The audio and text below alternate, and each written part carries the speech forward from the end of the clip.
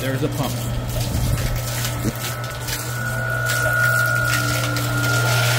Look at this massive pump.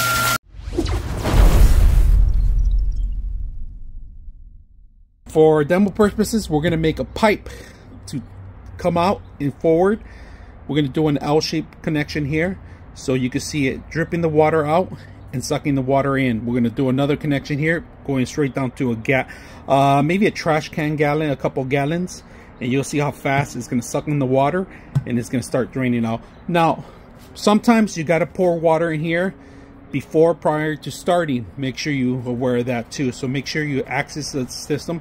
My recommendation, always add water here prior to starting, either coming in because it's not going to work properly sometimes, or it's going to take you longer to get the water cycling. You have to remove the two screws in the bottom and the top in order to access the back, and this is very important because you got to be aware about the power. Now, cable is going to go in here. You can loosen it up and tighten it in, and this is going to be making it waterproof. This is not submergible. It's only semi waterproof on the top because of any spillage, but the back it's not. The electrical work goes in here. This is less aluminum. This is all metal in here. So we're going to open it up so you can see something very important. Now, here's the very important thing that you got to be aware. Right now, I set up to 115 on the voltage because I'm going to plug it into my home plug, right? It goes up to 230. Out of the box, it's set up to 230.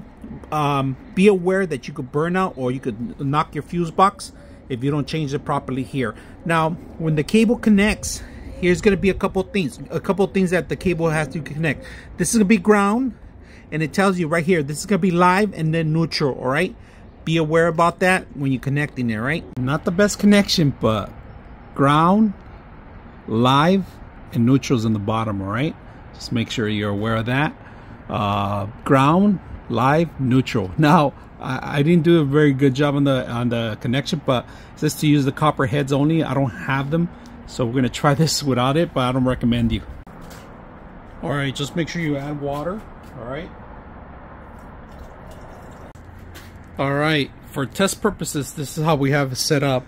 We got power on, right? We have this to actually throw the water out. We're gonna see how strong it does. We're gonna measure the actual water so it could show you. And then we have a couple of gallons in here filled to the top. This is gonna suck the water in here. It's gonna push it out. So let's see how fast this system starts. And it sucks up, and it has an automatic shut off. So when there's no water, it should automatically shut down. So let's go ahead and test it out and see how well it works. Let's see how it works. So let's plug it in. Plugging it in.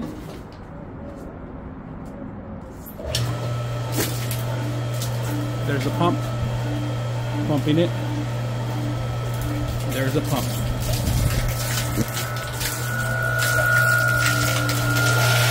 Look at this massive pump. And that's it. It sucked up all the water real quick, real fast. Let's turn it off.